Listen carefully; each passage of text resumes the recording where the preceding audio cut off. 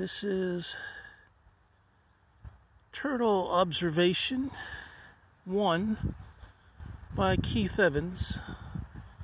That turtle wants no parts of me. He turned his back to me, is walking away.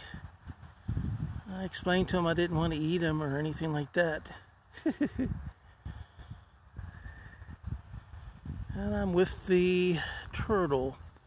I don't know if he's a snapping turtle or what, but I'll walk slowly behind him and attempt to maybe get a front facial so you can see what he looks like. I'm not going to hurt you, dude.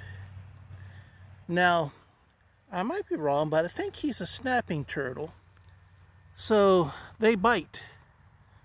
There you go. So you don't want to get too close because they'll bite your finger off. They have a very strong beak. I might be wrong.